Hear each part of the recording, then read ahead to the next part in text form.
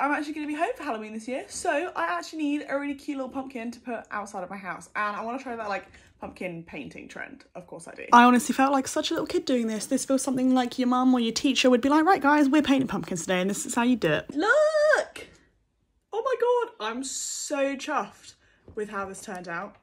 It's super cute and like was so easy I didn't even have to get a knife out. This guy is definitely my favourite one.